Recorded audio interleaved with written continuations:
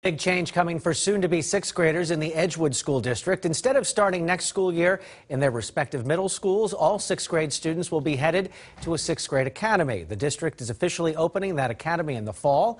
And as Stephanie Cerna reports, administrators say they believe it will help the students ease into the next step.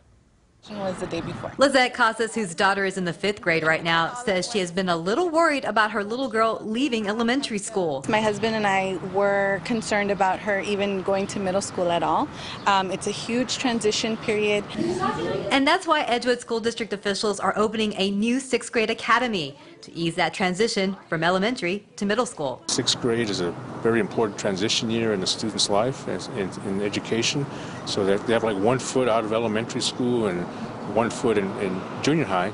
So we feel by putting them in their own campus for 6th grade, it'll help them in that transition. Starting next school year, all 800 6th grade students within the Edgewood School District will be housed at one location, the current Holscher campus. And this school year sort of served as a trial of how the 6th grade academy would work. Now, the 6th grade students here at Brentwood Middle School actually attended classes here at the Holscher campus. And starting next year, all the 6th graders in the district will attend school here. So far, the results have been great. The 6th grade students have benefited from that. District officials say transportation will be provided for those students who need it. And parents we talked to today say they're on board with the change. I think that the maturity levels between the differences between 6th graders and 8th graders is very different.